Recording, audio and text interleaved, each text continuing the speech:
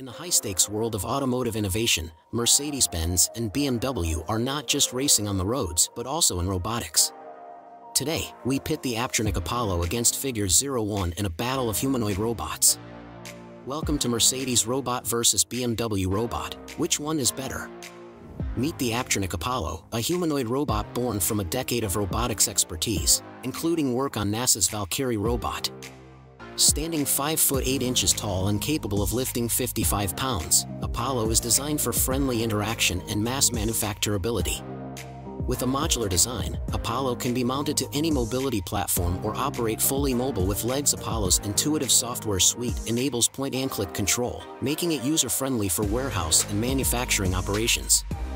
Its hot swappable battery packs each offer a 4-hour runtime, ensuring Apollo keeps working with minimal downtime. And with its unique force control architecture, Apollo maintains safe operation around humans, akin to a collaborative robot. On the other side, we have the Figure 01, the world's first commercially viable autonomous humanoid robot. With a height of 168 centimeters and a weight of 60 kilograms, Figure 01 brings the dexterity of the human form together with cutting-edge AI.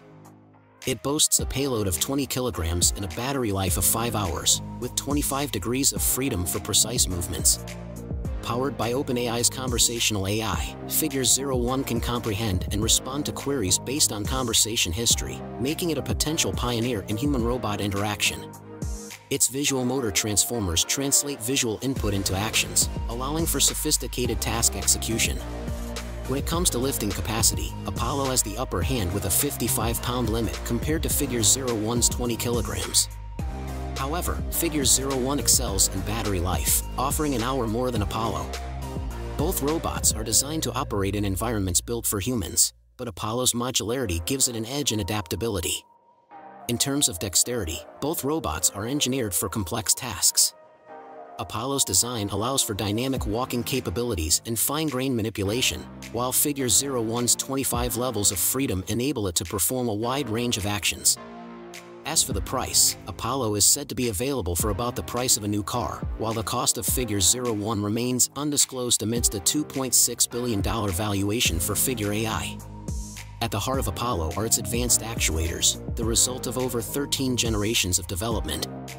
These actuators, or robot muscles, enable Apollo to walk, flex its arms, and grasp objects with human-like dexterity. They are designed for dynamic walking capabilities and fine-grained manipulation, allowing Apollo to safely interact and work alongside humans.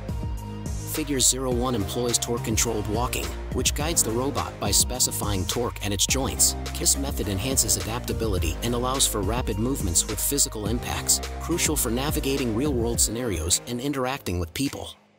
The torque control in Figure 01's actuators provides a balance between strength and precision, enabling it to perform tasks that require both power and finesse.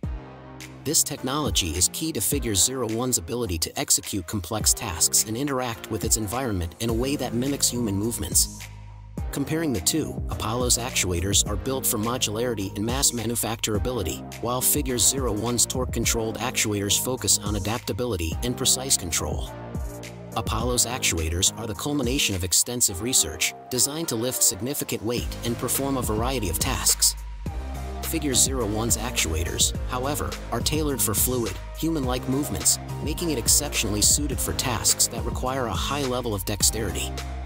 In terms of dexterity, Apollo's actuators allow for robust and safe interactions, making it a strong candidate for industrial applications where safety is paramount. Figure 01's actuators, with their torque control, offer a level of precision that could be beneficial in scenarios requiring delicate handling or nuanced interactions. So, which robot reigns supreme? It's a tough call. Apollo's strength and modularity make it a versatile powerhouse, while Figure 01's advanced AI and longer battery life position it as a leader in autonomy and interaction.